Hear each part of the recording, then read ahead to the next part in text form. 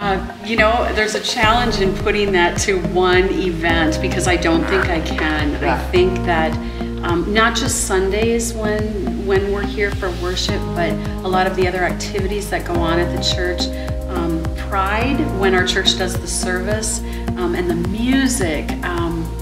I guess I can't really put it down to one thing. What comes right to my brain right away though is just an incident this morning.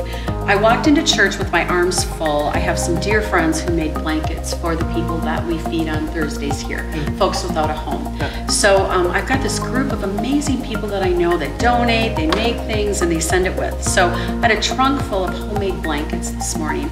And I'm walking up the stairs and a woman is in front of me and she says, "Oh, do you need help?" And I said, "I do, I'm full." And I said, "There's my car back there, the trunk is open, would you mind?" And so she went back out and someone else from the church went back out. And anyway, I walked in the door and I'm putting things down and the door opens and there's a rush of the wind. And I don't know why I always liken the Holy Spirit to a rush of the wind, Yeah, but I go with do. the wind. Right, and maybe that's like the biblical context. Exactly. That happens all the time. And my, I was like, whoo, so here comes Sunday morning, I'm going to feel that Holy Spirit. As she opened the door and she came in and she put the bags down and she said, "So these are homemade blankets?" I said, "They are."